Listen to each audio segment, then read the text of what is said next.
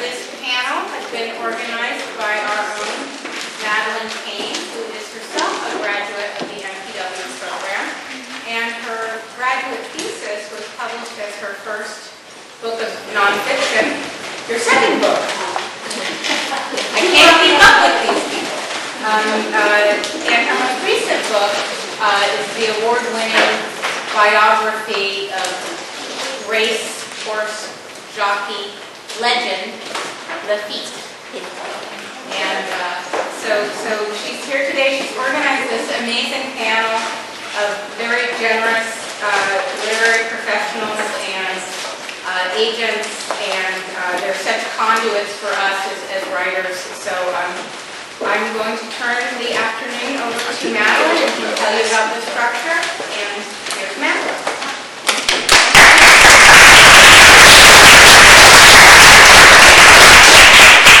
Welcome, everybody. I hope you can see and hear me. I am so grateful that you've all shown up, but mostly I'm grateful that we have a panel group of 4 really distinguished agents who have taken a huge chunk out of their day to be able to impart some important wisdom to you.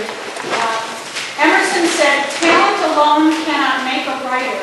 There must be a man or a woman behind the book." So these are the men and women behind, or man and women behind your books.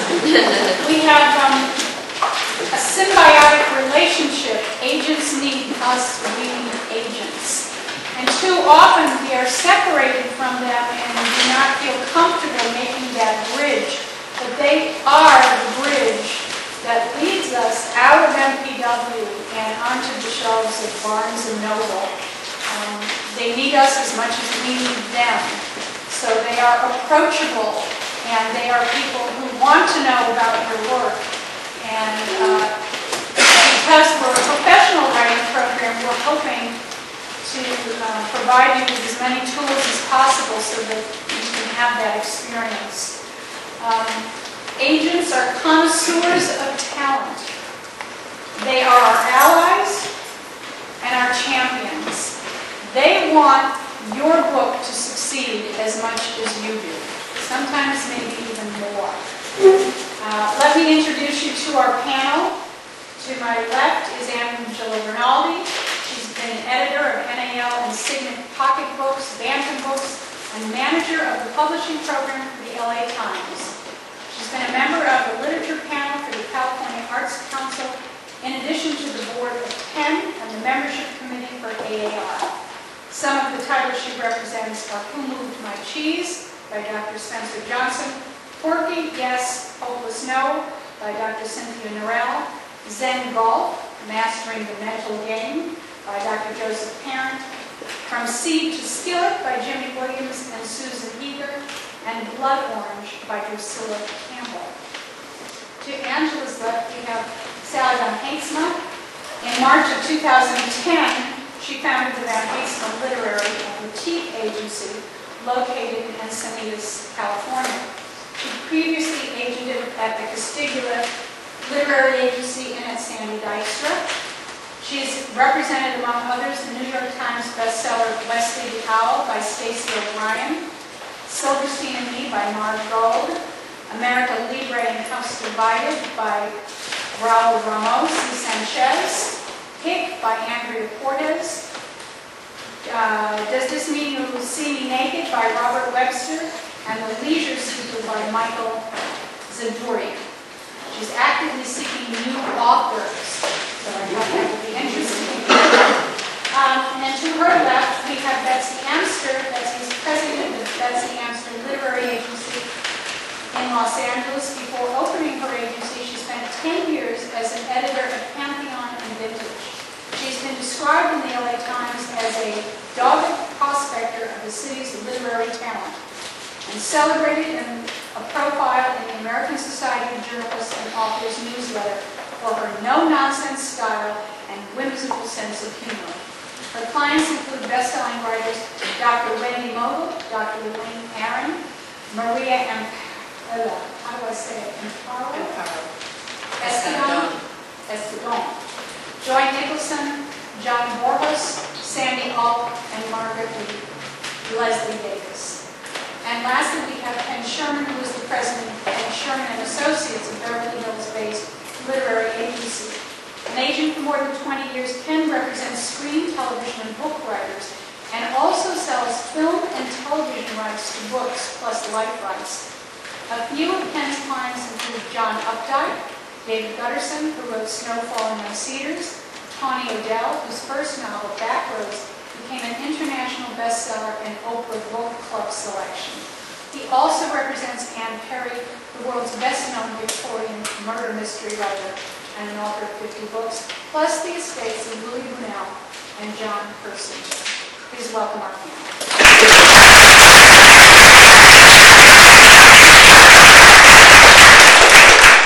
I know that we'll have lots of questions for you, but the first question I want to ask, and I'd love to go down the line to ask each one of you, is how do we best approach you? How do you like to be approached? In this day and age of email or snail mail, it used to be snail mail, but I'd love to know if one of our students wanted to approach you, what would you suggest? Well, either is fine. Email is great. You can get a very quick response. If you're querying about a novel, paste in the first 10 pages, that would be great. If you're sending it snail mail, include the first chapter. Don't send attachments unless I ask for it. It's pretty simple.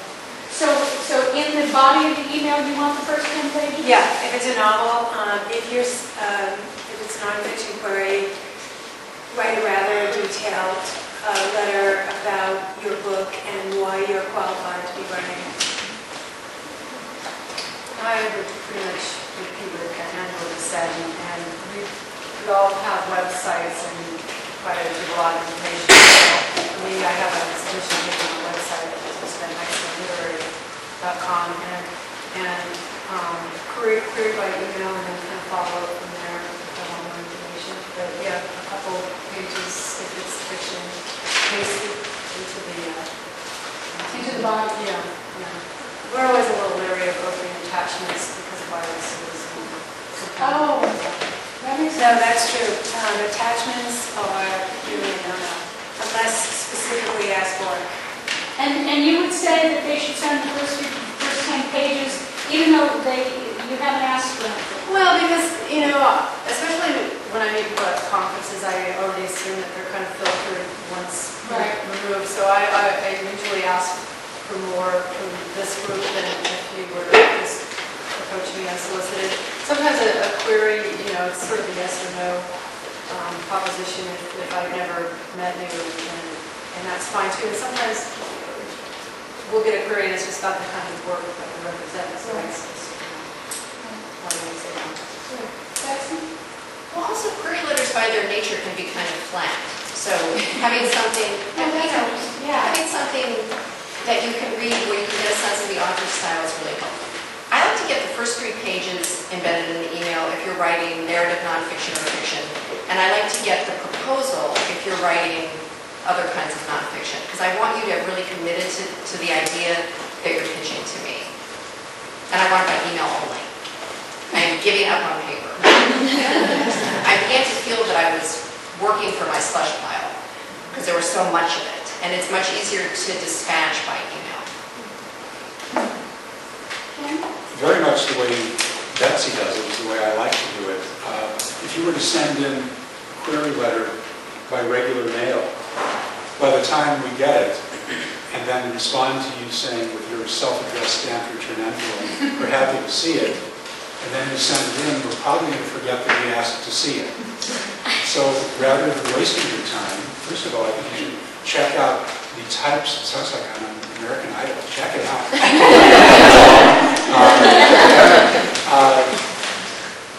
Find out what type of books we individually represent. Check. I'm actually having for the first time a website put together. I've never had one, and I've been shamed into it. Just as I was shamed into, I work a lot with other agencies internationally, and I had asked an agent in New York if she would please mail a copy of the book she was talking to me about, and just this flat no. Have you ever, I said, what do you mean? She said, no. You're going to learn how to read books on your computer. I went, whoa, whoa, whoa, whoa, whoa. Well, I don't have a reader. That's so much more sophisticated. And I learned, it took about a moment. I know how to scroll a book, and I can do it faster on my computer than I can actually turning the pages, and I don't have to have the paper around and feel guilty seeing your book sitting there. What is it? Yeah, for me it is. Guilt is good, but sometimes guilt is difficult because I really have let it sit for a long time. I feel even worse about reading it, and then I don't read it. I feel, and finally I write you, oh, I'm so sorry, and I'm very apologetic. So when these emails come in, do you read them, or do you have a secretary read them, or an intern, or, because I'm assuming whether it's snail mail or on your computer, who sees it? I peer read myself. You do. No, no, no. I don't. I have a reader who has an MFA from Otis, is very seasoned, and I really rely on her. Some things will come directly to me. I brought my cards that have my direct to me email on it, so I will hear, I hope, directly from you, and I will certainly look at that. But I have a special email box on Gmail that's on all my submission requirements on my website, on Publishers Marketplace and Agent Query, all the different places where you might research me. I find it kind of blinding, and that doesn't help me in the rest of my work. What do you mean blinding? There's so much of it. There's and for some reason people really, and I don't think this would be true of you at all, but in terms of what we're dealing with every day, people don't tend to pay attention to what we handle and what we don't handle. And so I say 3/4, I don't know about you guys, I mean, or maybe 90% is stuff that I don't handle. And yet you still have to deal with it. So that's daunting. Ken, do you read? I end up reading everything that comes through the office, but as the material comes in, either, first of all, we always say we only take by referral, because people, this is not referral. I mean, this is referral. People who just call in or send in an email, usually we won't even read it. I'm sorry to say. It's not a very nice thing. But there's just too much of it in a day. And it's constantly coming in, which I guess is a good sign for my company. Or people just get my name like other 200 out of the LMP, the Literary Marketplace, and send it in. But I have interns who are working in my office all the time. And by the way, I'm always looking for good interns, if that's a possibility at some point. They often read it first, or, and again, yes, embedded in the email, not an attachment. It's also another step. It's a labor thing, which sounds precious, but it's not. But more than anything, we don't want to get a virus. I very often will give it to my interns to read, or for a second opinion, if it's a career letter. But I usually ask for, that's usually 3 pages. I do usually 10. The author's bio and a full 2-page synopsis of the book. Who gets to that point? That's what I'm going to request. If you sent something in that catches my interest. And by the way, catching my interest, we were talking about TV shows that we all watch at lunch today before coming here.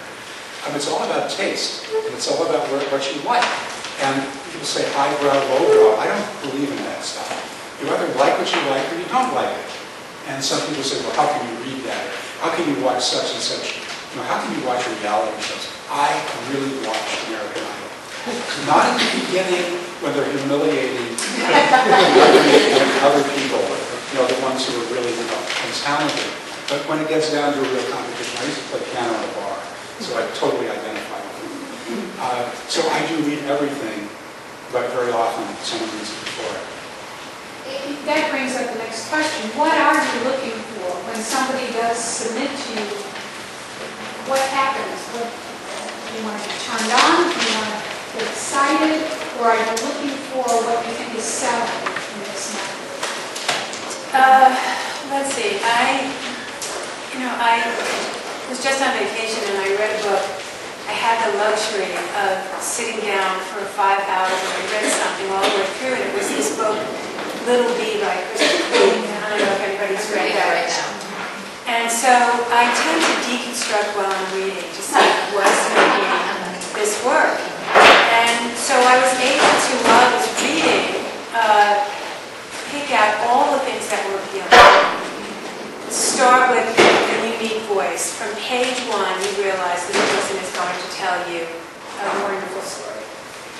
And then I look for the quality of the writing. And then I look for story promise.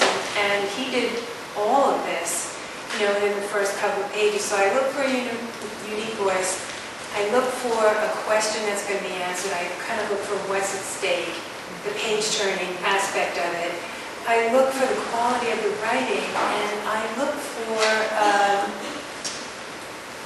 the other extracurricular activity that's going on there. What are the insights, what I'm going to learn about the world. In this book, the extracurricular is the globalization. I did not know about oil to the extent that this plot is based on.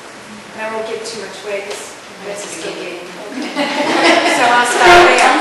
Right, but it's all those things. What about in nonfiction? Nonfiction.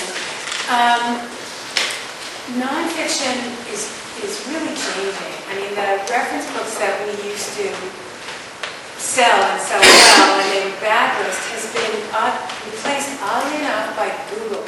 And I have had a couple of proposals that I sent out on reference books where editors said, we could really Google that. So the things that I'm looking for are subjects. I like to say the boogie within the obvious, like Zen Golf is a book about the mental game, but it's got Buddhist reference points in it. And so I look for that kind of boogie within the obvious. I look for something that I don't know about, and I love to make sure, I really want to make sure that the author is qualified to write it. They have some kind of reputation, platform,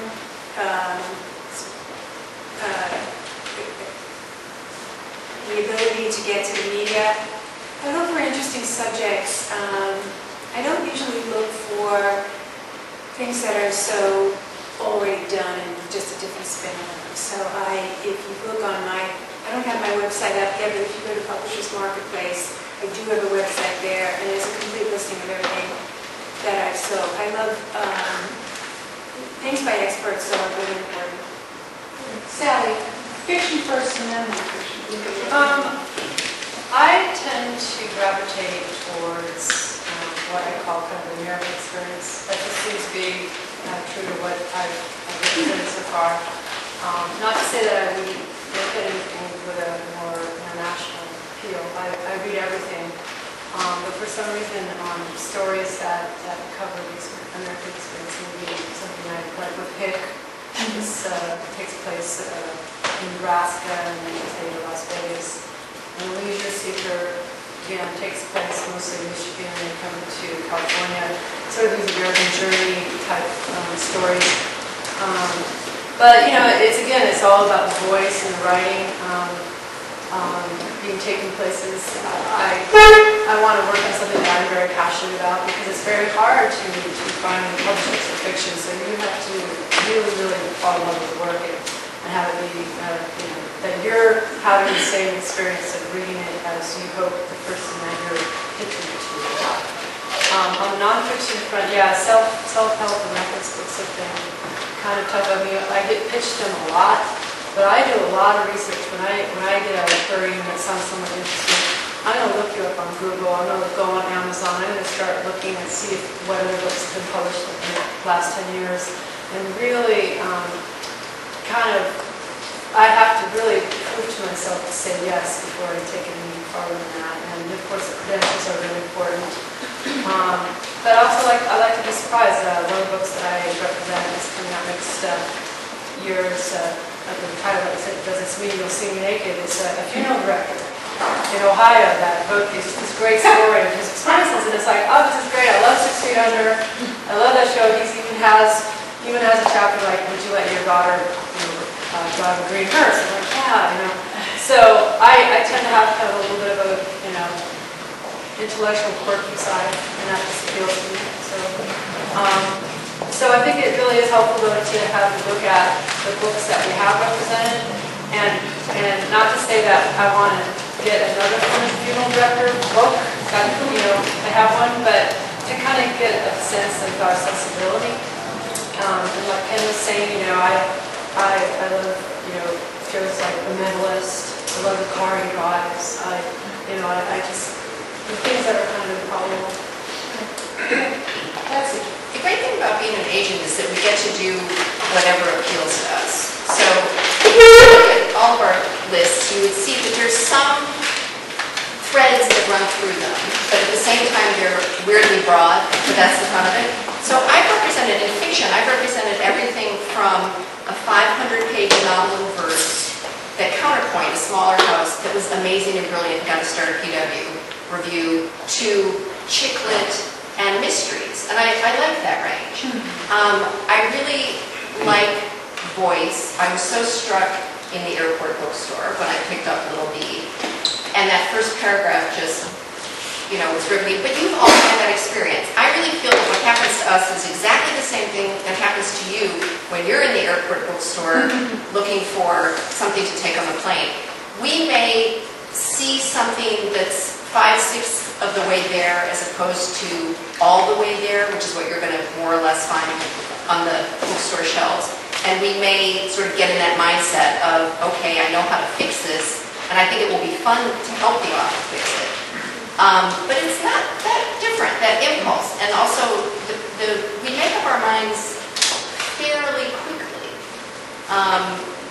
Certainly in saying no, we make up our minds really quickly.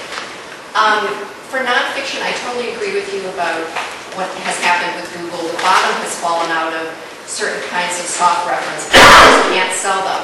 I still like expert-driven stuff and research-based self-help, say. And if you have the kind of platform, I have a local author named Wendy Mogul who wrote a book called The Blessing of a Skin Knee, which is a parenting book that a lot of people, it ended up on the New York Times bestseller list 5 years after it came out, and a lot of people know about it. She speaks all over the country to these very large groups, and her speaking practice started out much smaller than that. It was regional, and when I sold her, she had a regional platform, but it was a big enough regional platform. One good thing about LA is, I come from Cleveland, and I often joke that, if you had a regional platform in the Midwest, it wouldn't get you that far with New Yorkers, but a regional platform on the West Coast actually does. But she really used the book to leverage her ability to speak. And so she's able to sell zillions of copies of this book to people she meets. And that has really, that kind of understanding that you have to help the publisher build an audience, which is hard, I have to say it's hard. But seeing a glimmer of that is wonderful. I recently took on an author who's writing commercial women's fiction. She was recommended to me by an editor in New York. And her query letter said something about how she's blogging now. And she's really trying to kind of lay the groundwork for when her novel comes out, to have people who follow her. She's very, very funny. She has a growing audience for her blog that she hopes to be able to transfer to her novel. So those kinds of efforts, the days are gone where you could turn something into a publisher, long gone, turn something into a publisher and go, my job is done. So with fiction and nonfiction, I think we're looking for people who can see that as a challenge and maybe even kind of fun, the promotion. Well, my colleagues are incredibly articulate, and I agree with everything they're saying. I don't handle, per se, nonfiction writers, though one of my clients is a lady named Starhawk, who is probably the best-known witch in the world, best-known pagan, major ecologist and feminist. We have 12 books already, and a couple of them are actually fiction books, and one of them is in development as a feature. So what I'm also looking for, and by the way, initially, do I relate to the writing? Does it pull me in? Can I become passionate without your passion and your professionality when you bring your pages to us? There are very few things you can control when you submit to an agent or to a studio or to a publisher, but you can control punctuation, grammar, spelling, and if you do send in pages, real pages, hard pages, no coffee stains, or nothing that says, written in 1898, 1989, which is always a death. Right. But I'm also always looking for something that can be made into a film or a series. And you never, ever know where something's going to go. For example, one day I was sitting in my office and my secretary said, I'm drawing a blank suddenly. The guy who produced Cats, Les Miserables, Cameron McIntosh, was calling from London. I thought it was a friend doing a joke with me. And he produced Cats, Les Miserables, and Saigon and Famine of the Opera. And he said, I've made a deal with Warner Brothers for the musical stage rights to The Witches of Eastwick, and I'll close it if you can deliver your client's book rights, because I want to meld the book and the movie script into a musical. And we negotiated for a year and a month, and suddenly we had on the West End The Witches of Eastwick, the musical, for a year and 4 months, and then 9/11. I'm now negotiating for the Buñuel estate for the Exterminating Angel, an opera deal, out of nowhere. Out of nowhere. This is what I'm saying. And by the way, you all think you want to be writers. Maybe some of you are better as producers or as editors, or God forbid, agents. you think this is where you're going, but leave your minds open. Just as when you're writing something, you want to leave your mind open so that you go into that dark corner. I'm not interested, I think, in just a run-of-the-mill thing, something that parrots a book that's just come out that's a big hit. I'm looking for that individual voice, that passion that's so overused. Think about it. I need to become excited about your work. I don't believe that I can sell it unless I'm involved in it. And that is ideally reading page 1 through 10 and saying, please send the entire manuscript as an attachment, and then you spend the rest of the night or the next day reading it. That's in one way the way I make it. You brought up the word platform, and I think that as writers we hear that word a lot. And for people who are just beginning and who do not have the background, I would love if you would each address what you mean by platform and how writers could go about establishing a platform. Platform is the stage on which you reach the public. And that platform could consist of any kind of media. It used to be radio, TV, etc., but now it's blogging, Twitter, all that stuff. And it's very, very important now, and I think everybody here will agree with me. I won't say too much because I think you all can add to this, but in some cases in publishing now, the platform is more important than the content. So I'll pass this on to you. I just also want to speak on the fact that you have to have a balance. You don't want to be so platform focused that you don't let your work breathe and have the content, because I've actually had experience where I've had some projects where they had fabulous credentials, but they just weren't right for that particular project. So they both have to work together. But you also have to think of it's everything that you do in your world to bring people and networking opportunities into your life. So it has to be somewhat like you have to have some intention and have it a long time horizon. We're talking several years where you start associating yourself with professional organizations and like-minded groups. Have a website that doesn't just sit there and look pretty, but has links. It's all about linking and forming a community of there's been some famous blogs that have turned into books, and which I think is an interesting phenomenon, because we're like, well, why would they just read the blog? Why does it get a book? But they've managed to, because the content and the writing is so appealing, that's why they draw so many people to their website, and they've kind of created this phenomenon. And publishers are very, they like shiny new objects, so if you can provide them a shiny object for them to get excited about it, then that's a great thing. So. Well, also with blogs, there's some way of quantifying your audience, which also appeals to publishers because they're kind of risk averse.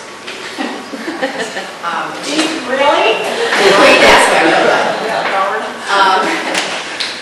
I think it's more democratic now with the advent of blogs, because that constitutes a credential, because you demonstrate that you're capable of drawing an audience. And that's what the platform is for.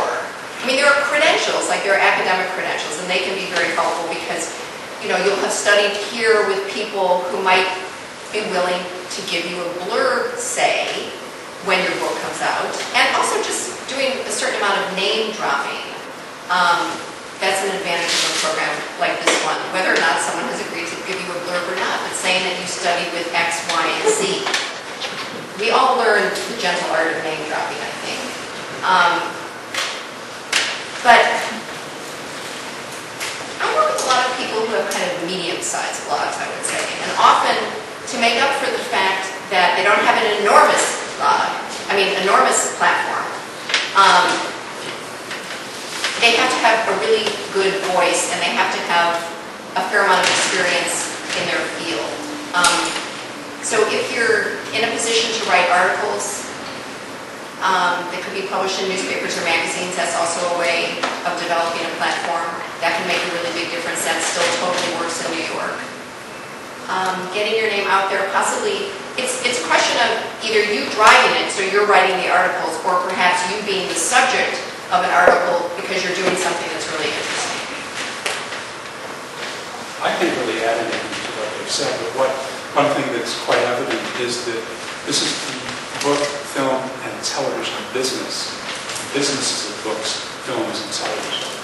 And your first job is to be a good writer and to present your material to us in a way that we can hopefully sell it. But what I've learned is that I work hand in hand with my clients. As I was saying, I don't work as much with trying to establish platforms or in hopes that the clients have platforms. But work with us. Give us ammunition so that when we go to a publisher or to a studio or to a network, and we can show that we have had the background if you're writing a book on dentistry or on washing windows at SC. Something that gives us credentials, but also helps us in the business of it. Yes. I wouldn't want everyone in the room to think that it's impossible to sell a book without a strong platform, because I have sold books where there's not been a strong platform. But material has been interesting, and it's been done by someone who's doing some kind of cutting-edge research, or they pick a topic that hasn't been done to death, So it is possible to sell something without a platform. But also with fiction, actually what you're looking for sometimes is a hook rather than a platform. And sometimes being clever can get you very far. I have an author named Steve Carter who wrote a book called Howard Hughes, about a completely insane biographer of Howard Hughes. And he described it, Steve, the author, described it. We were trying to figure out how are we going to pitch this, how am I going to pitch this to editors? And he said, well, it's kind of, this is The Great Gatsby meets This Is Spinal Tap. I was like, wow, I don't even care what that means. I love that. And they all loved it too. So coming up, the book is about the consequences of wealth and fame. So in fact, The Great Gatsby and This Is Spinal Tap have that in common. But it was so arresting. And so being able to come up with stuff like that, and we have to count on you for that. I have something I call the parlor game, because it proceeds in rounds, where I am trying to draw out from you, once I'm working with you, the best, the funniest, the highest impact way of getting your work across publishers. And it's really fun. It just made me think of a great title for a book that maybe tastes like chicken. Yeah. It tastes like chicken? Yeah. You all have a sign. I don't know that it's hard to I want to go back a step to the practical aspect of this. Oftentimes, agents will say they want an exclusive. They want to see something before anybody else sees it. Are you that way? Do you prefer to have an exclusive? And if so, how long do we wait before we follow up when we haven't heard anything? Well, an exclusive means that you're giving it to one agent before you're giving it to others. And usually, what I would hope you would do before you do that is that you research the agent's work. That you know this is the agent you want to be with for what reason. Because very often, not very often, but I have found myself in situations where I've gotten a submission, I've read it, I've stopped everything, I've read it overnight to find out that other agents have it. And so you need to tell the agent that it's a multiple submission. And if you are giving an agent exclusive, I think 2 weeks is very good. And you should put a limit on it before you give it to them. And I don't have to see things exclusively. I can deal with multiple submissions. But I need to know that if I'm going to read something overnight, it's because you wanted to be with me. You weren't just doing a, throw everything against the wall and see what you come up with, because that happens a lot. And it's understandable. But I think for your own benefit, you should research the agents that you're sending it to so that if they do come back and say to you, I love this, I really want to represent it, you're not putting them in a beauty contest with 4, and many of you don't admit that there are many more than 4 agents out there that it's been out to, so we know this. So make sure when you send it out to an agent, it's an agent that you really want to meet with. I rarely ask for exclusives, and I mean, what I do is if I get a manuscript, I just say, hey, I'm assuming that you may have this with other agents, just let me know what's going on with them. And one of the reasons I don't like exclusives is that to me it puts the burden on me to get back to you quickly, because I don't think you should go beyond 2 weeks with. In fact, when I go to conferences and somebody will say, I had this exclusive with an agent and they've had it for 2 months. I'm like, that's terrible, because you're taking yourself out of your potentials, and it's just going to make your process go too long. So I think if you're going to do that very judiciously. And yeah, I'd like to know if I'm reading the whole thing that I'm running and I have a chance to go for it if I like it. But I'm also looking at it from the writer's point of view too. So that's why in the initial query, you assume that you're sending out to agents. Just don't put all our names on your site. Can they do that? Well, I've received ones that have had 70 names. Sometimes I check the name, I'm like, oh, she's cool. Yeah. She's cool. That's not nice to me. Right. I don't even respond to those. No. I I assume you're sending it out multiply. I don't ask for exclusives because in a way I don't feel they're fair to you. I feel that it is incumbent upon me to read it as quickly as possible if I'm interested. I have, in certain circumstances, one of my authors, Sandy Alt, had 8 agents interested in her, and it was totally a beauty show. And I just go kind of zen on that. And I prevailed in that case, and that's great. She went on to win an Edgar. But there are other times when you're not going to prevail. But I feel that one problem with the exclusive, I think, is if someone responds more quickly than I do, you give them an exclusive, and then 3 weeks later you're back knocking on my door, then they didn't want it. And I know that. And there's just a little like, uh-oh, that enters into the picture, whereas if you hadn't rented the exclusive, that wouldn't happen. When I start to read something, I assume that it's a multiple submission, but if I'm really excited about it, I'm going to contact you immediately and ask for an exclusive. Maybe a week, 5 days, or if it's Monday, I'll say, I'll be back to you by Friday, but please don't take it anywhere else, or put it on hold. Or if I decide that I want to represent this with you, that you will come with me. But I don't want to go into a beauty pageant. It's just very difficult to find good material, but I also think you need to be respectful of us by not making it into a game and being upfront about how many people have seen it before. You don't have to say, well, it's for the 80th agent to see it, which is difficult, But sometimes, listen, I sold a book recently with the help of another office where I had sent it to about 20 people, and the 18th person they sent it to made a deal on it. And we got a very respectful advance on it. And the paperwork will probably be signed Monday. So you don't know how long it's going to take. That's another thing. Once we have the property, how long is it going to take us to help you sell it? You work with us again. I just want to be sure to say that. You work with us. We work with you. It's not you're handing it to us, someone said earlier, and then go off and do your magic. We talk all the time, or we email all the time. I think I've lost a little bit where we're going with this, but that's Thank you. We hear a lot, we read a lot about how the book industry is changing. I would love it if you could each just let us know how you are seeing the changes, and also what kind of books are selling these days. Well, how it's changing. Publishers are not buying as many titles. They're not paying the advances that they used to. They're buying more and more books that are very pop culture. And I think many of them are magazine articles that have been extended. I don't know how they're going to last on shelves.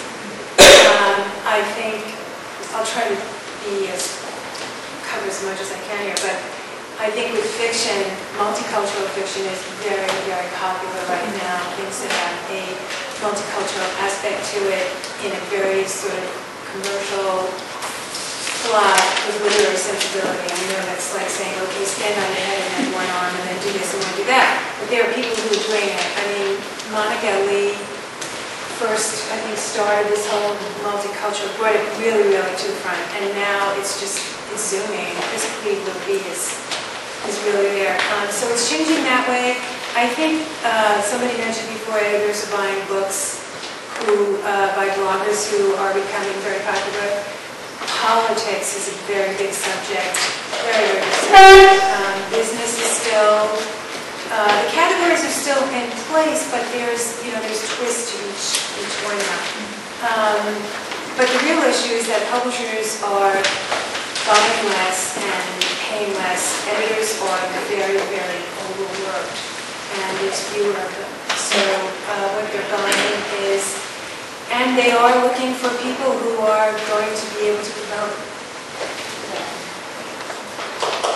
Well, from the agents I know that do YA, young adult, and romance, and all the things that I don't do, those are very popular genres. I don't do genre fiction, and that's just because it's not what I gravitate towards. It's not what I read. So I picked up some of these romance books, and I'm like, if I had seen them in the slush pile, I would never have acquired them. They're a bestseller. So I just don't, I never got beyond Jane and Eyre. So.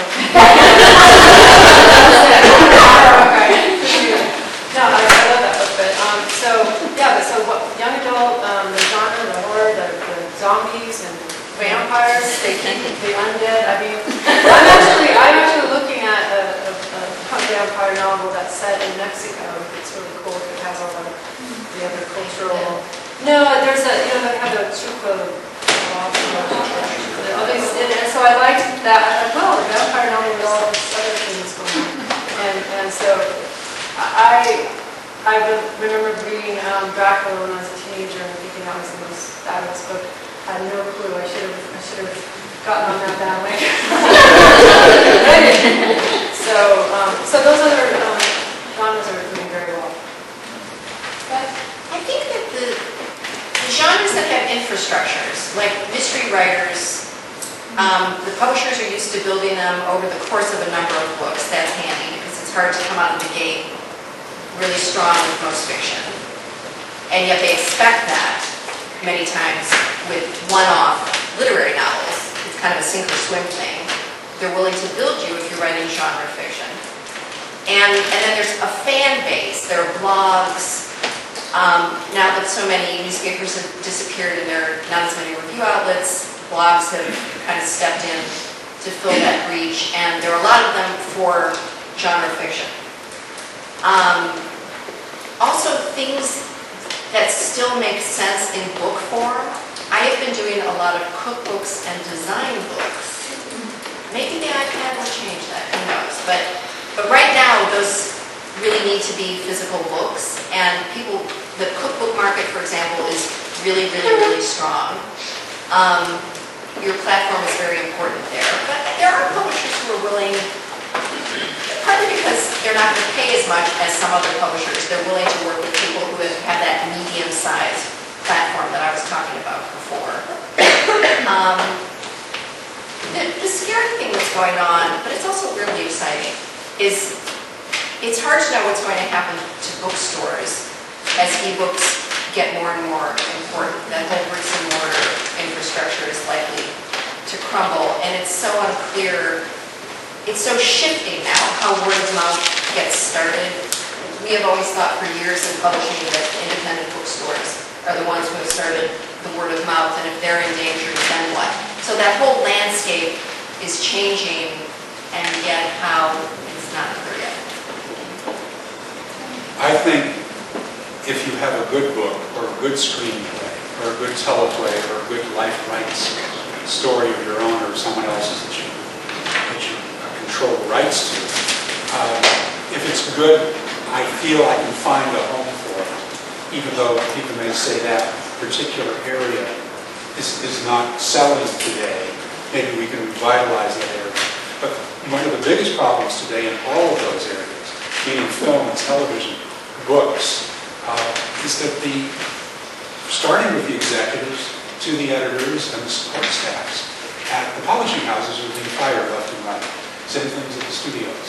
I was on the phone with the head of TV Movies miniseries at Sony Pictures Television last Friday, a week ago, about a project that I have with them.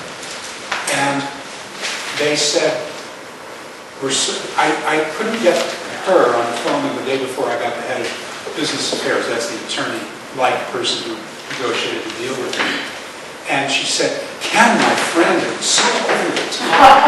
And I got her on the phone, but the reason was she still had her job.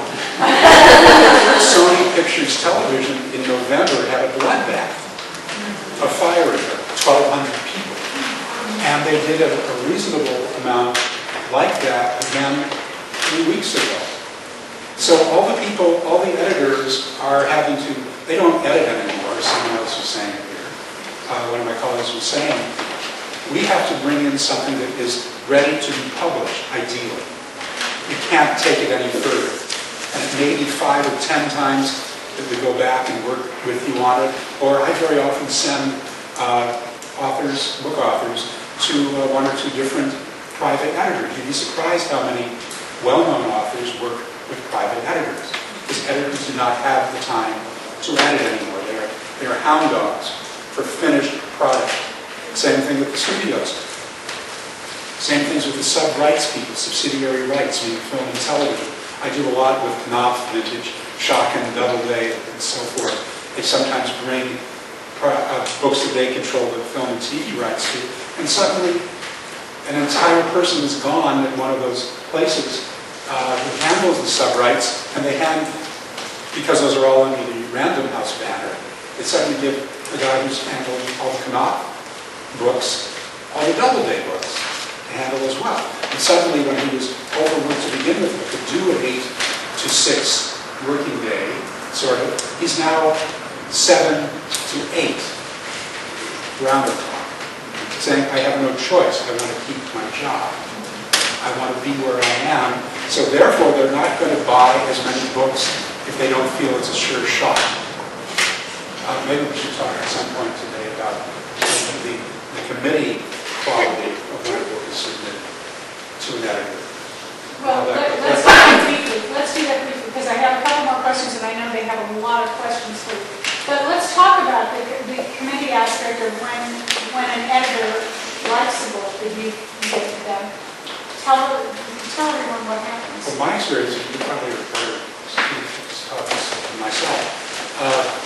Say we send it to editor A, who loves the book, and then at their Friday 8 a.m. with lox and cream cheese and bagels, except they've cut out the lox because it's too expensive now.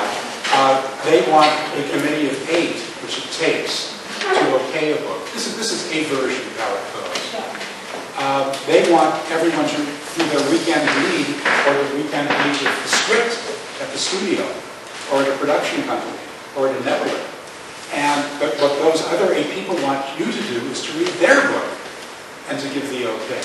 So with the consensus, the book may be taken on that way. Am I oversimplifying?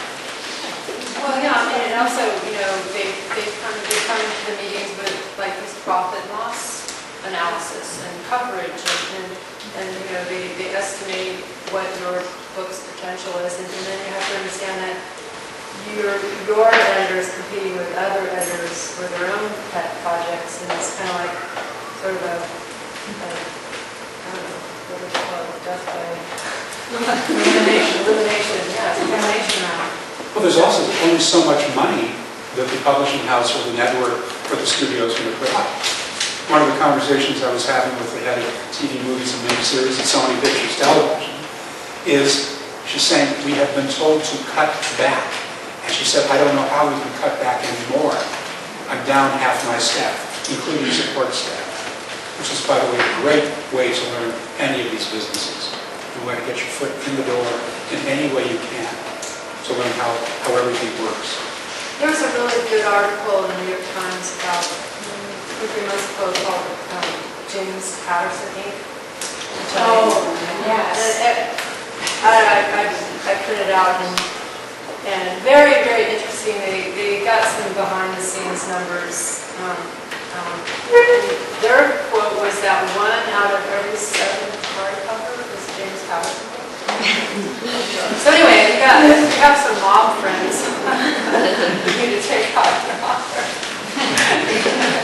Go get some room. If I could just add something here. I mean, this is all sounding very bad news-ish, but if you read Publishers Weekly, the first fiction, you'll see all the wonderful books that are here.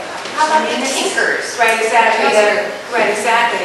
And so, please don't be discouraged. You're just hearing sort of behind-the-scenes stuff, and good books get through. So we wouldn't be saying we have to believe that. We all have beat the system stories, and we love beat the system stories. We love them. Well, I don't think you go into the arts because you think you're going to necessarily well.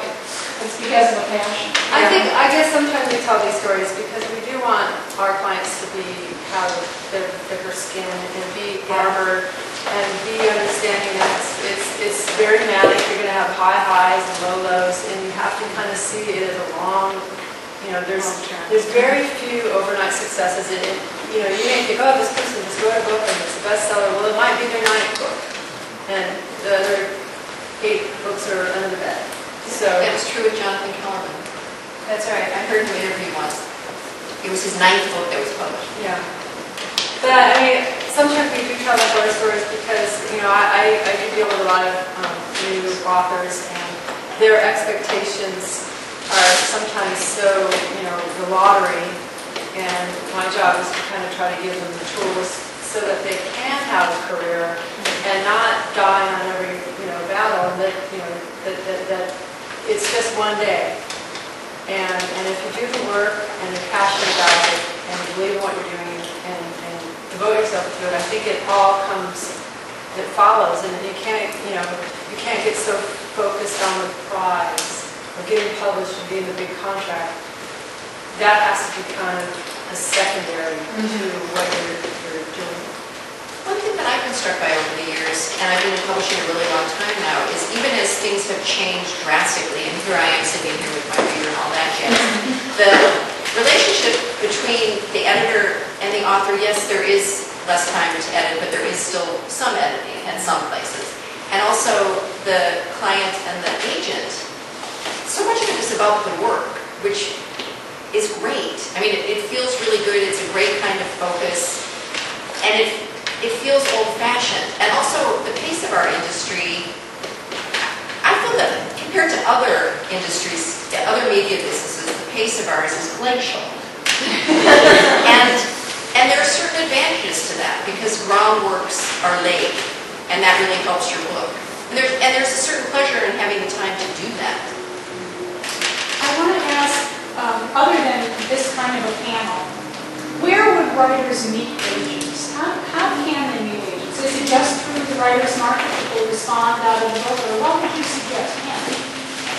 I've been to the San Francisco Writers Conference this year. I've been to the Fort Collins Writers Conference. I'm going to one in Vancouver. And I'm taking a cruise, which I've never done, because I get seasick. But everybody has promised me that these boats are so big.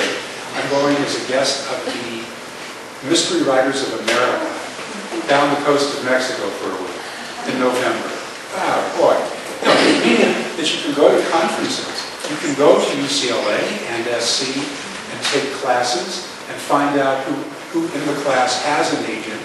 Some of you may have agents. I'm not going to ask for hands.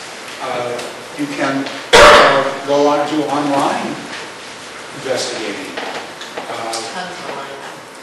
Lots of interviews, listening. Yeah. I give a lot of conferences. I think that's a really great way to kind of, in a more informal way, get to just pick up the network and maybe not always be so focused on what you might get at in the moment, but establishing a relationship that you can kind of develop. I mean, there's always these tales about, people stalking us in the women's room.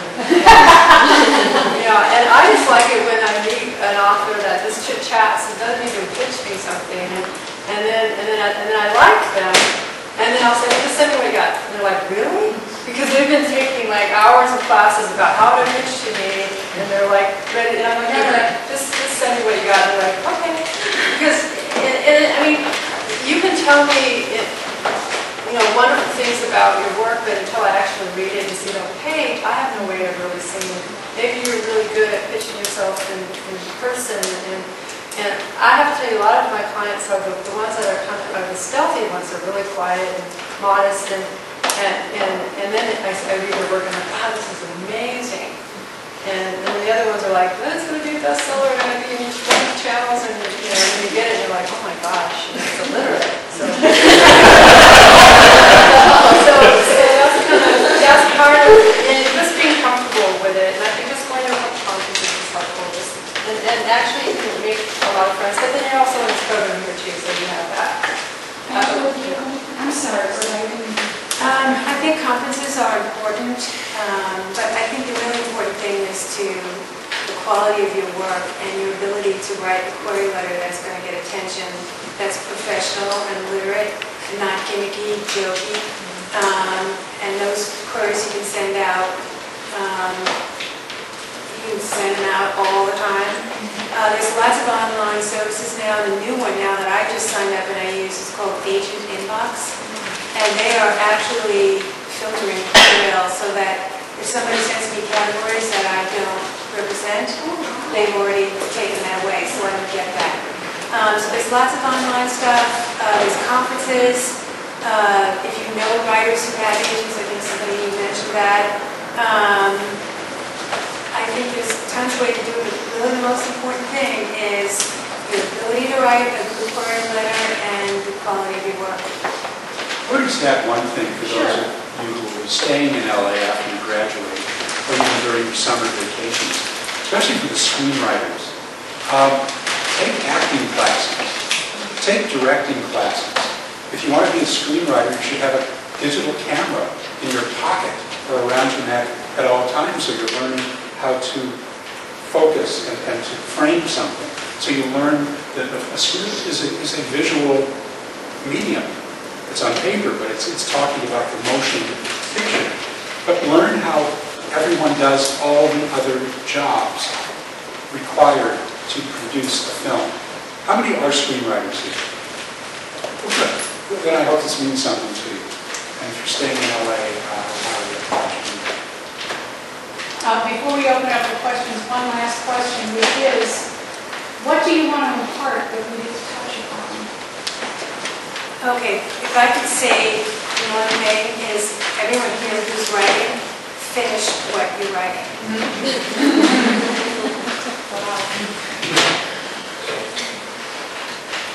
Wow.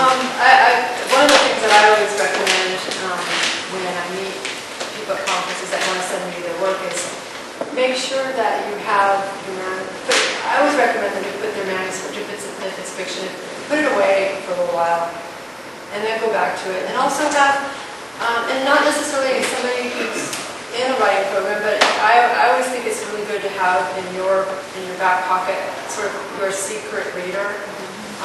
Somebody that reads a lot of popular books that are similar to what you're writing, or I don't mean popular like commercial, but just well written, has gotten great reviews, and someone like that you envision as your audience for that book, and see what they might come up with, because I will take projects that need some work, but I think it's really helpful if you can kind of get some of those rough edges that a secret reader that you can have look at your work first, and just don't be so don't be premature launching your work.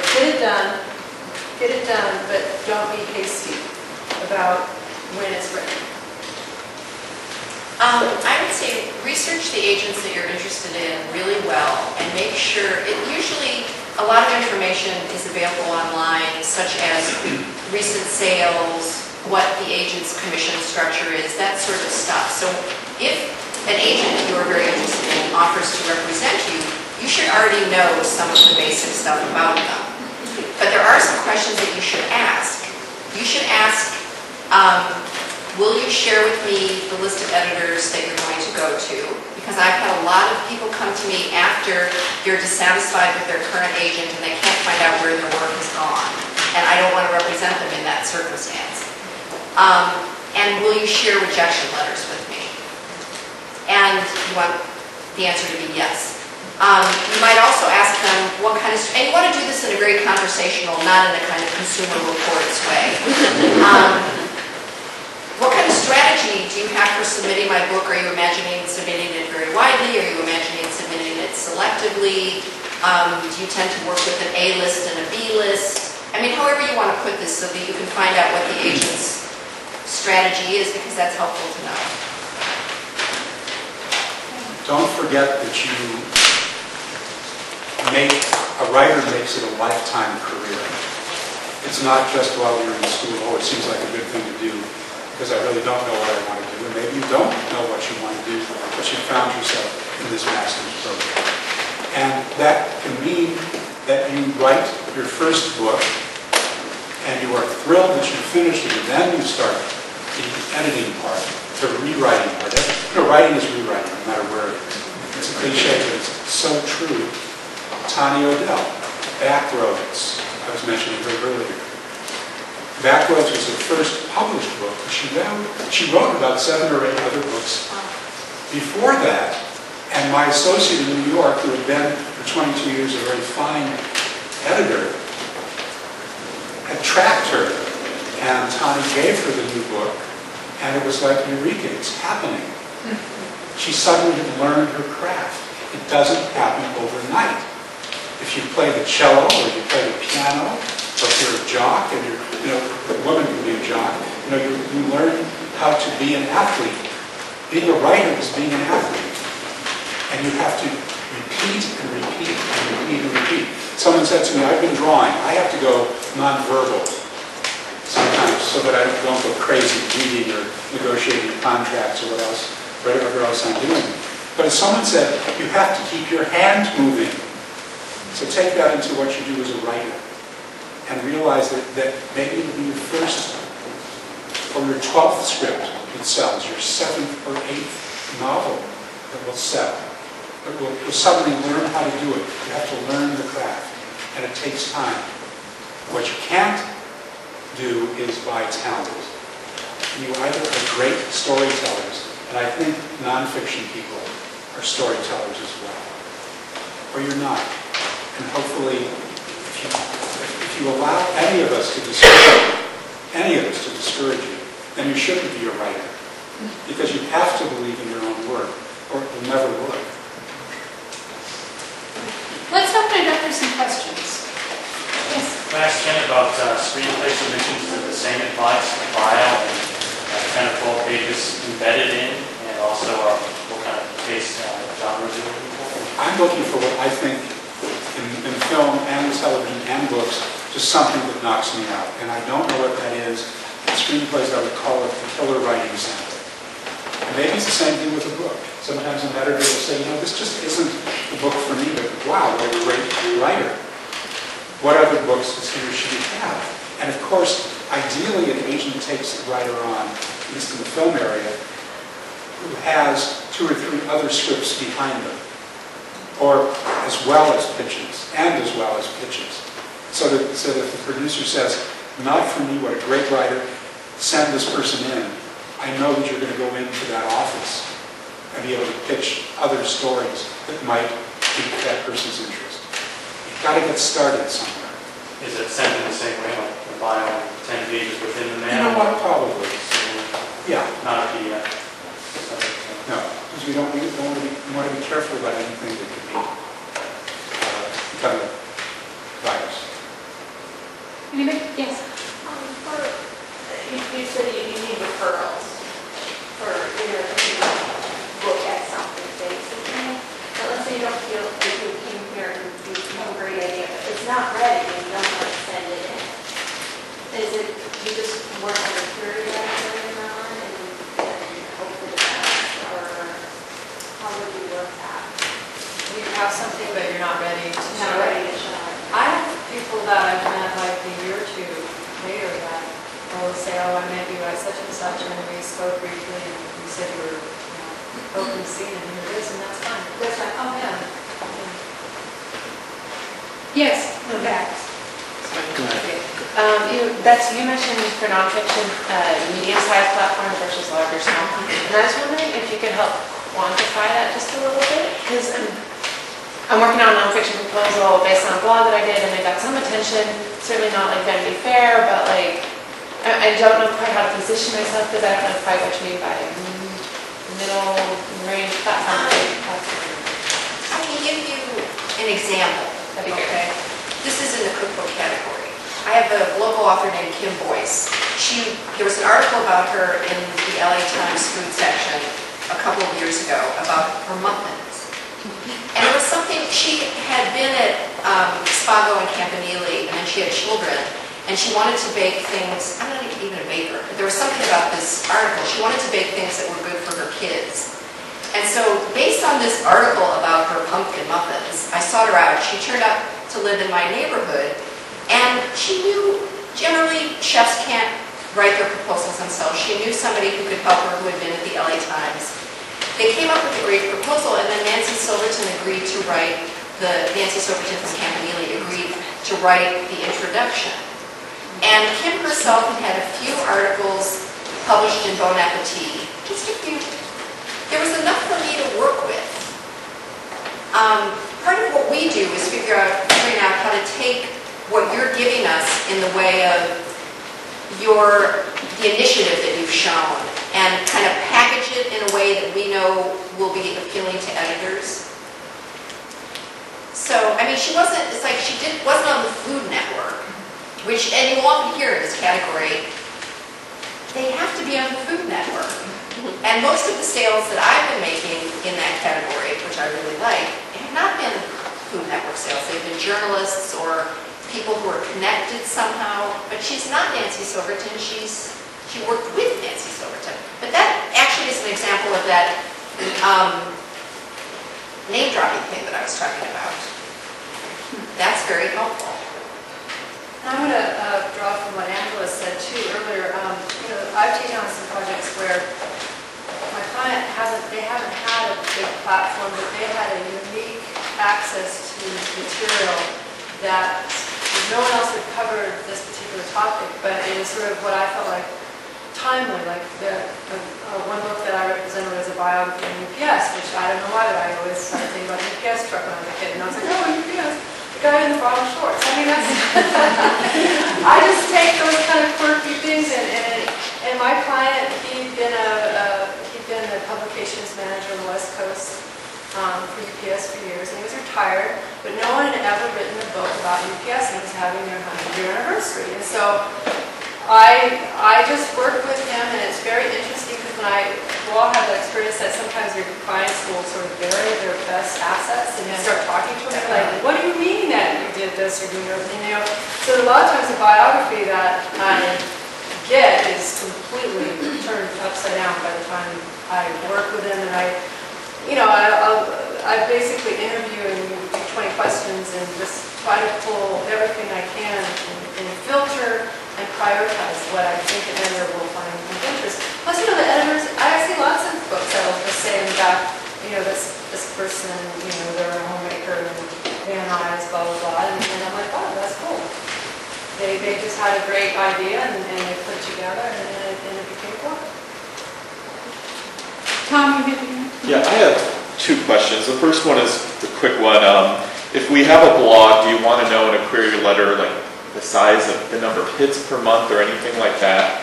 And what's worth mentioning in terms of that? And then this is a multidisciplinary program that we're in here where we have an emphasis in, say, fiction or creative nonfiction or screenwriting. Some of us have projects in all of these areas. Like we might have a novel, we might have a memoir, we might have a screenplay.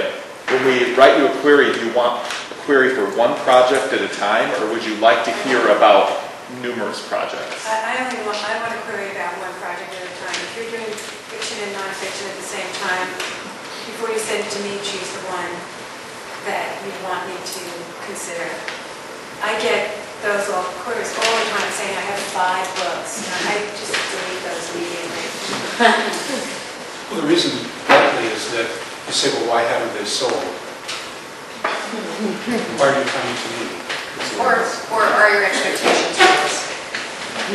Or I'm just overwhelmed. I can't pick out. I had one guy approach me with 10 books and little synopsis. I was like, he had, you know, he sounded pretty interesting. I just said, you know what, you're just gonna have to choose one. Choose one, and because I don't know your writing, I don't know anything about you, and it's just too overwhelming to be kind of thrown all that. Or I'm writing a trilogy. If I could just add to that, I think you should send the book that's closest to your heart. And that's really what this is about, is sending what you love and not just prepaying and saying, leave it up to us. That usually indicates to me that the person is clueless, that they don't even know what's close to their heart, and they don't know what the agent is doing, and they don't know what they're doing. It's usually my experience with that. Yeah. Oh, just about the blog question. Yes. Like the number of hits per month and when you shouldn't mention that. Is it there? I start shaking. Yeah, my head. quantifying it is good.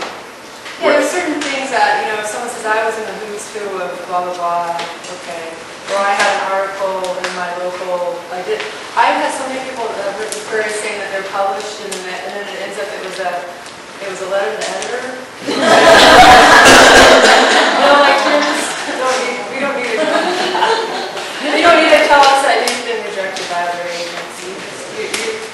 We do want to know, we really do want to know if you've shopped your book or project around. We really want to know that because I've kind of gotten burned a couple times to the point where I realized I needed to have that conversation, you know, to find out where it had been, because it's not that it's impossible, but there's nothing worse than finding out after you've taken something really far and then the editors that you may have wanted to send it to, oh, well, they saw it last year, and you're like, what? And then you kind of find out, you know, it's like kind of like you cheated, so like you don't want to hear that. So it's fine, but you do need to come clean on that.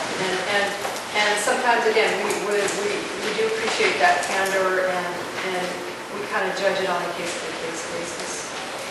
Eric? Yeah, someone, I think it was Ken, mentioned life rights. And I just want to know what it is exactly you need to get to protect yourself. Like I had a guy come to me and he said, oh, I need someone to help me edit my manuscript. And I read it and he needs like a co-writer and someone to help him find an agent and someone, you know, he needs a lot of stuff. So what would I need to get from him to be able to approach you guys safely while protecting myself? So it sounds like you're starting to act as a producer, editor and producer for this project. One thing that can be done with the Writers Guild of America West, there isn't East, but I would highly recommend you do a registration of your manuscript, Writers Guild of America West. and I think it costs $20 to $25 normally, not $5. Until about 5-6 years ago, you could only send in screenplays. And once the project is finished, however you've decided the authorship is, meaning is it something you've co-authored it by the time you finish it, register it that way at the Writers Guild of American West. Always do that. It establishes a date of creation which in California courts will hold up for 5 years. Or the registration is there for 5 years. You have to re-register after the 5 years. Say you haven't sold the book or the screenplay. If you're going to be working with this gentleman, I would highly recommend that you have a written agreement with him as to what your role is. And if you become the co-author, how you're going to split advances and royalties. Does that answer your question? And what kind of credit you're going to get? Yes, and the credit, of course. And what about, you said life rights? Does that mean like Life right rights. to sell it, or? Is that Life rights example, I was involved with TV, I think it was Lifetime. Years ago, right after the Oklahoma City bombing. And it was called The Oklahoma City Bombing - The Priscilla Salyers Story. And a producer I know found Priscilla Salyers, who had been a secretary in the Murrah building, the one that was blown up. And she also found the fireman who found Priscilla in the building. I won't remember the graphics of what she looked like when he found her. It was actually very funny. But those are their life rights. And I negotiated on their behalf with the producer so she could then deliver those rights to Lifetime. So when you say rights, you're really saying story. Story rights, their Life life. story. Their life story Yeah. rights, the rights to their To life their story. life. Does that answer that? Yeah. Yeah, could you just say a little bit about word count and how important that is for you in the submission? Word count, how important that is for you in submission? I haven't thought of that. We were talking about this earlier. When you come to me with the book and you say, I just finished my manuscript and it's 250,000 words long and I want you to read it, I become instantly mentally constipated. You're asking me to scan my eyes over your 250,000 words. I would not put that in at all. This is just a personal thing. It makes me feel so overwhelmed going into it. And it's always difficult to start reading anything. So that's my I think you have to put the word count in your query letter, though. I mean, I would be suspicious if somebody didn't put the word count in, and it's really important because it's something of a diagnostic tool, so that if somebody's queried something over, I don't know, 130,000 words, I mean, really over 100, I think we start going, Well, I always think that there's certain genres like that have a more epic, longer time horizon, so fantasy and certain sci-fi and certain horror, they can kind of get away with a longer length. I think the Miss Babylon was pretty long. But for me, like for your standard commercial or literary fiction, I always think the sweet spot is between 70-ish. Do you have a sense of page count with those numbers? Yeah, it's about between 350, 80 to 100,000 words is between 350 and 400 pages. Yeah. About 350. I've worked with some clients where their manuscript was over 400 pages, and I really worked with them to kind of shed some pages. And I have to tell you, after they just cut some scenes or reworked it, they didn't miss it.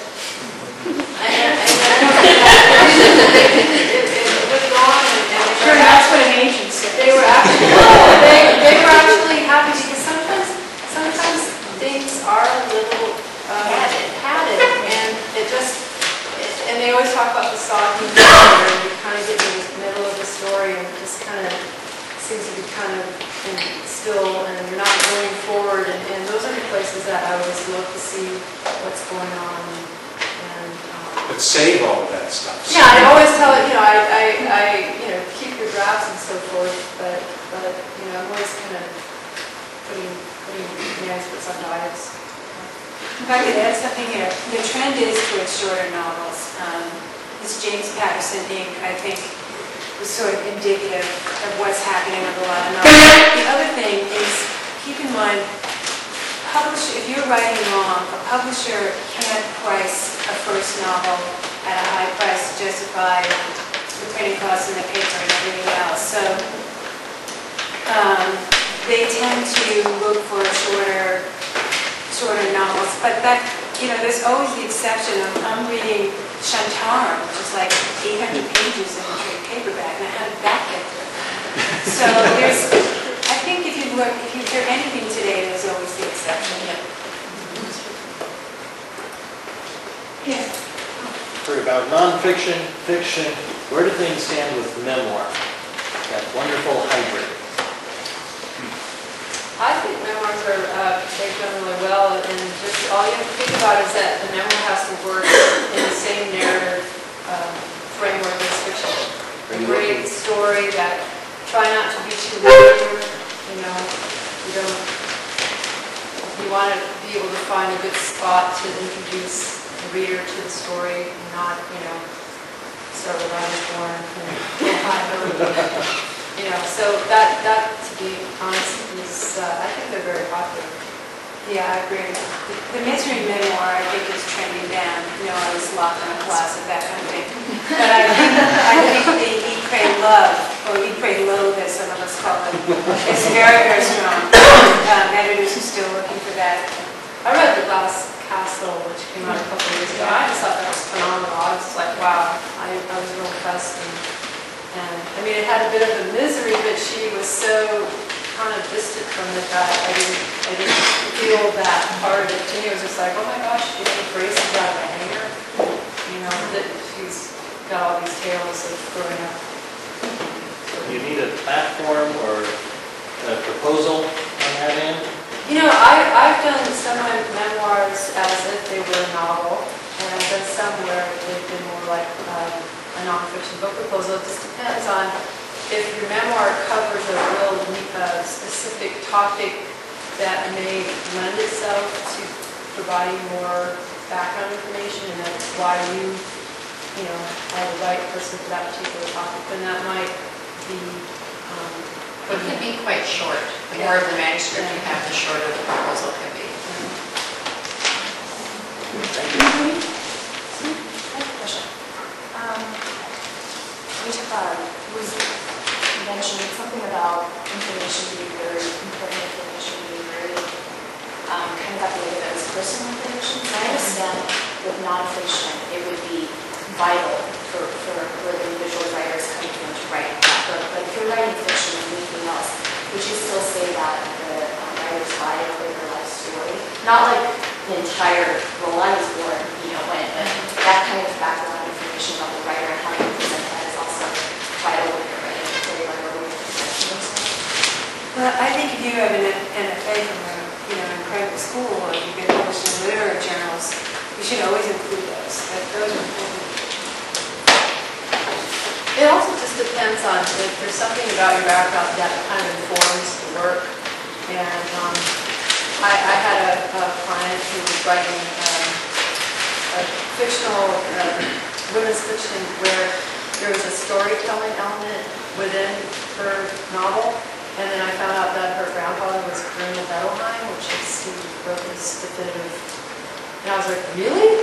And I, maybe because I took those courses and I thought it was significant because she didn't even think anything, it just sort of came up in conversation. So I put that in because I thought that was really... And that's a name dropping thing. Yeah, it was a name dropping, but it also, it explained why she was writing about what she was writing about, because he would tell stories when she was growing up, and I just thought that was really, I found that really cool.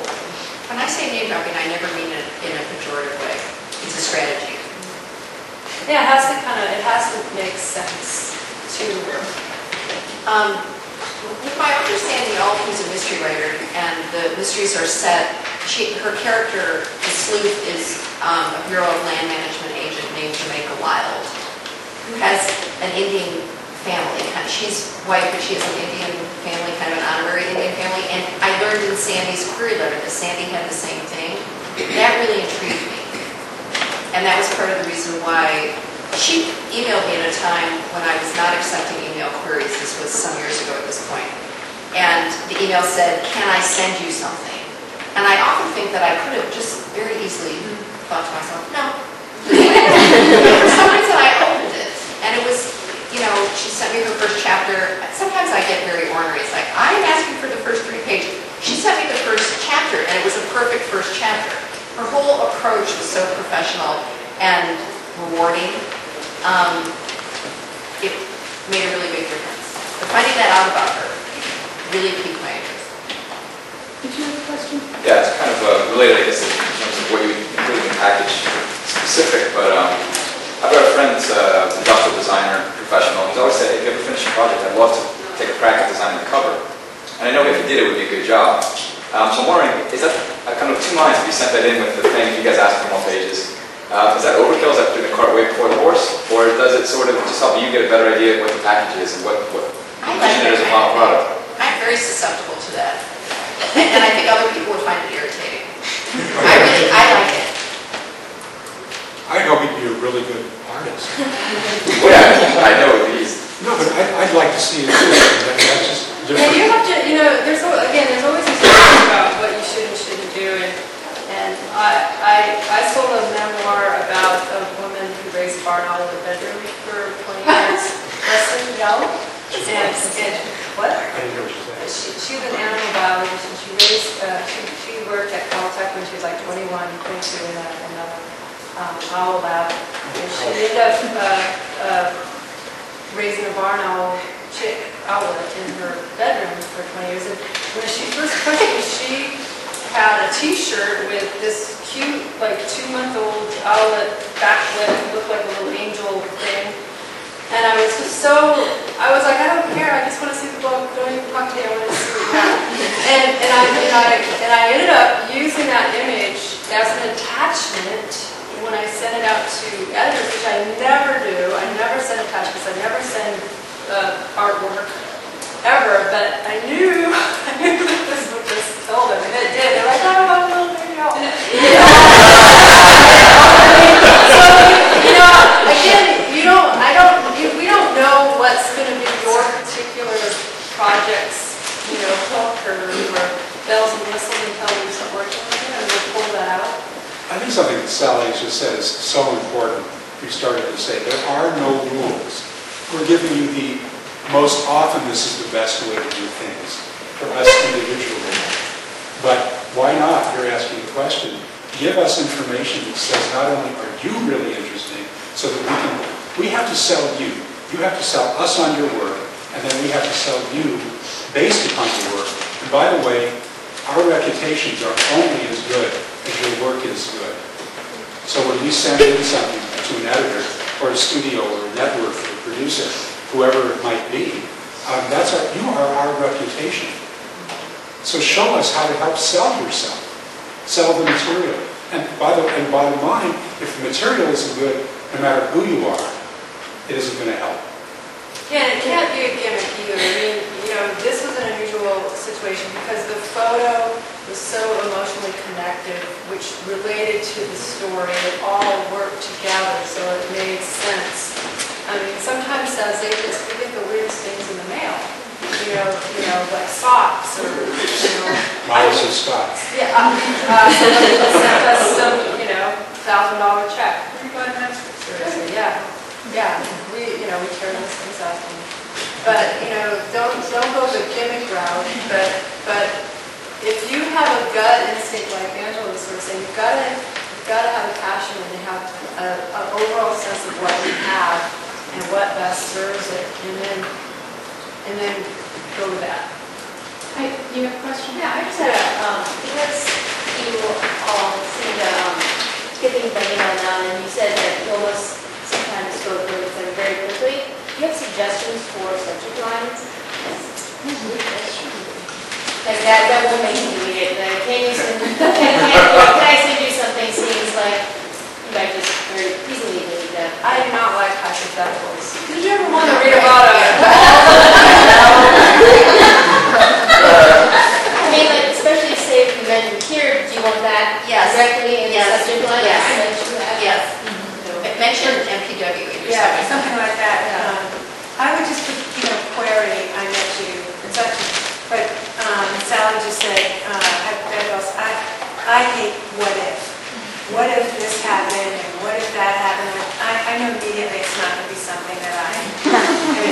Or did you ever wonder? Or did you ever wonder? That's, And also, I always think don't spend too much time in the beginning to say, I have a book, and this is the title, and I want to have you look at it. I'm a bitching writer. Yeah. I don't mind if it just says Dear Sally, and it goes right into it. That's what I prefer. Yeah. So right into the story. I would even have that in mind at the top. Well, I mean, that is helpful though, because then, I can take more time when I get a query from someone I've met at a conference or even like this program. I'm going to take a lot more time responding. Even if it's not the right project for me, I'm going to write you a personal response because I think that's our commitment, part of being of this community. And so I want to make sure that I give you a personal response that might do more than I would someone that just found me on I just want to do 2 more questions so that we... Yes. Okay. What if you self-publish? You try to get an agent, but you decide to self-publish and your book starts selling. Does it hurt your chances then to try to get an agent? The magic words there were if your book starts selling. It's the self-published work we see where someone has just kind of slapped it between covers, but then hasn't really made any effort to sell it. But when there is evidence that you can show that something has started to sell, then publishers, and therefore agents, do take interest. Sometimes also I think some authors that have approached me with especially with fiction, they've gotten kind of bad advice and they went the self-published route and it just was, they had 500 copies in the garage and they're pretty bummed. And if I really, really like it, I kind of pretend like it just didn't happen. If you haven't sold any and it's really well written, but you just kind of got caught up in the whole, there are companies out there that are trying to make money on authors, and sometimes they're a little predatory. So we run into people that have had that happen. So it's not on Amazon, and so it's just branded. But if you sold a lot, then you can leverage that. Right. That's ammo. One last question, anybody? Yes. I'm going to ask about reality shows. So these formats, are they, how does that work? How does a reality show submission work? Correct. Better Is it come- script format? Is it just a... That's a really good question. I'm actually having lunch next week with one of the best and most successful reality show producers that I've known personally for the past 20 years. But we periodically catch up and we always talk business. And I've sent him a couple of times one-page proposals. But he's always said to me, I know in the first line or 2 whether or not I'm even interested. And the last one he said, believe it or not, and I'm not kidding you, I have this exact project in development. So a one-page proposal of what the series would be. And be sure you know what other series are out there. Well, we are so fortunate to have you here and to imparted your wisdom, and I know some of the students will want to come up and meet you personally and get those cards. So thank you very much.